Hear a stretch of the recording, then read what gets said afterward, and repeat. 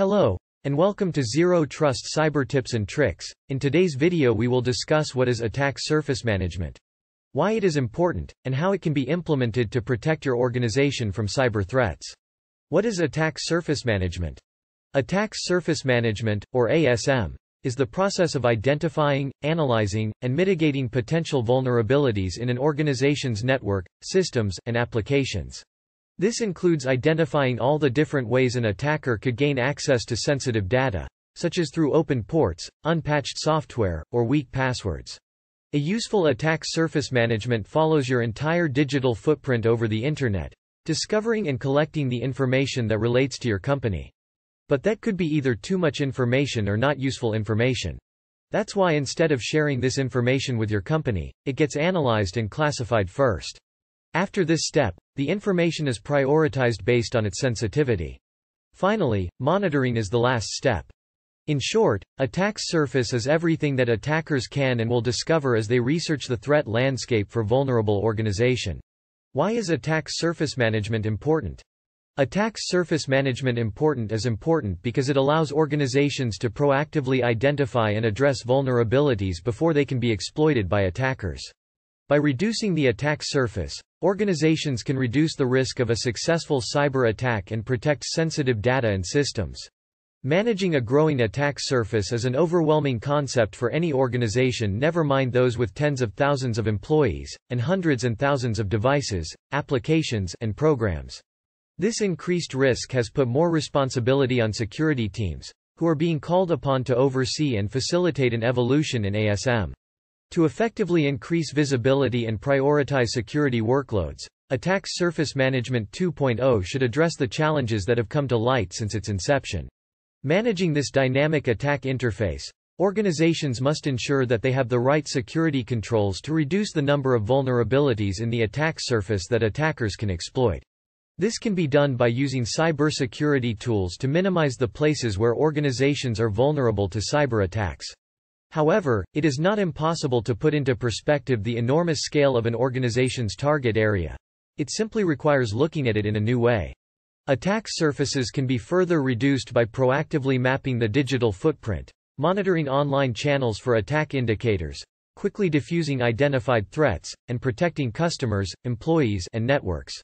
To keep your organization safe, it is important to understand the way your infrastructure is exposed and vulnerable to attacks, and then prioritize activities that help reduce it.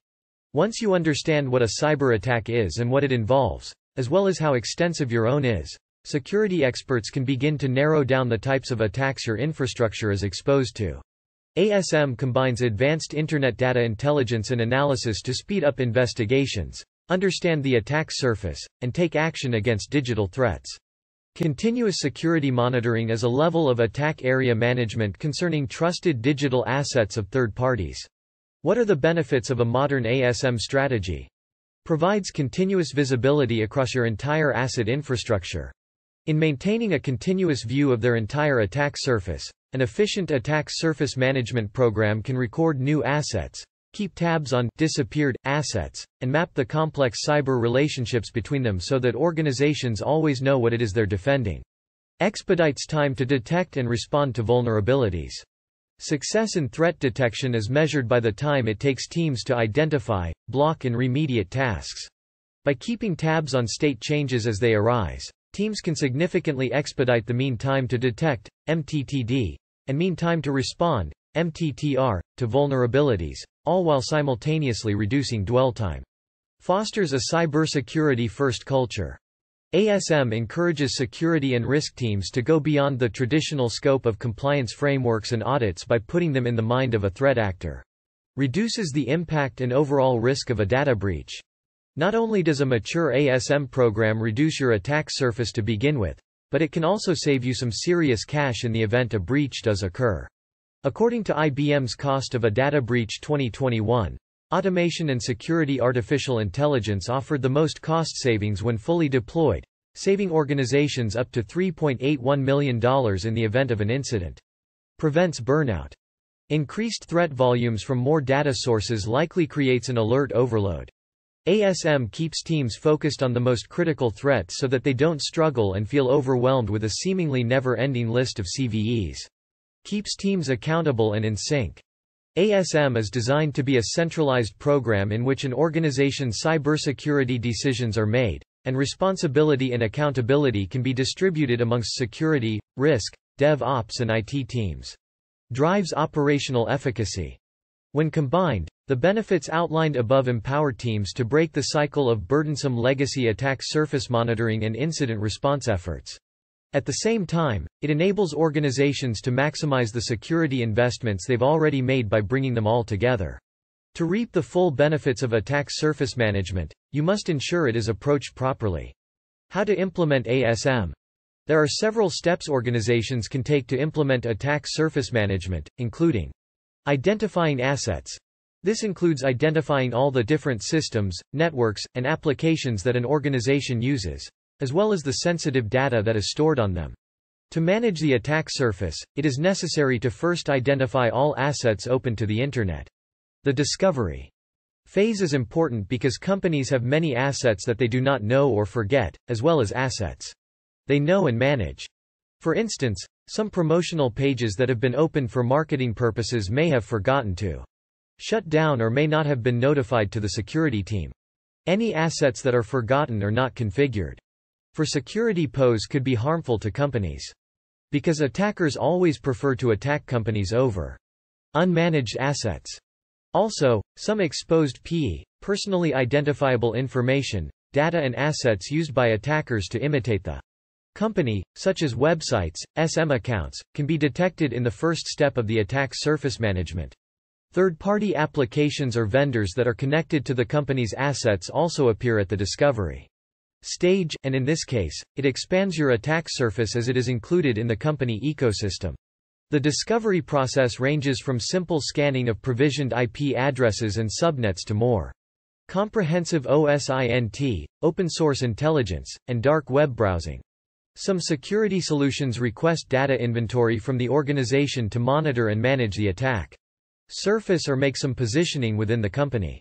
Conducting a risk assessment. This involves analyzing the potential vulnerabilities of each asset and determining the risk of a successful attack. Conducting a risk assessment is a crucial step in the attack surface management process. It involves analyzing the potential vulnerabilities of each asset and determining the risk of a successful attack. The risk assessment process typically includes the following steps. Identifying potential threats. This includes identifying the types of attacks that could potentially target the organization's assets, such as phishing, malware, or denial of service attacks. Identifying vulnerabilities. This includes identifying any potential vulnerabilities in the organization's systems, networks, and applications. This could include unpatched software, open ports, or weak passwords. Assessing the likelihood of an attack. This involves determining the likelihood of a successful attack based on the identified threats and vulnerabilities. This could include analyzing the organization's current security measures and the attacker's techniques and tools. Assessing the impact of an attack. This involves determining the potential impact of a successful attack on the organization's assets, such as the loss of sensitive data or disruption of business operations. Prioritizing vulnerabilities. Based on the likelihood and impact of an attack, the organization can prioritize which vulnerabilities to address first. Creating a risk management plan. Using the information gathered from the risk assessment, the organization can create a plan to mitigate the identified vulnerabilities and reduce the overall risk of a successful attack. Mitigating vulnerabilities. This includes taking steps to reduce the attack surface by patching software, securing open ports, and implementing strong password policies. Monitoring and response. This involves continuously monitoring the network for potential threats and quickly responding to any incidents that occur. Organizations' assets are constantly being updated in the digital world, and security teams are challenging to keep track of updated assets as their inventory grows. There are also a lot of third-party applications running on assets, and hundreds of easily exploitable security vulnerabilities are published every day on these applications. Therefore, it is imperative to ensure 24/7 monitoring of your digital assets for newly discovered vulnerabilities and misconfigurations. In conclusion, attack surface management is an important process for protecting organizations from cyber threats. By identifying, analyzing, and mitigating potential vulnerabilities, Organizations can reduce the risk of a successful cyber attack and protect sensitive data and systems. Thank you for watching, and don't forget to like, share, and subscribe to my channel for more cybersecurity tips and tricks.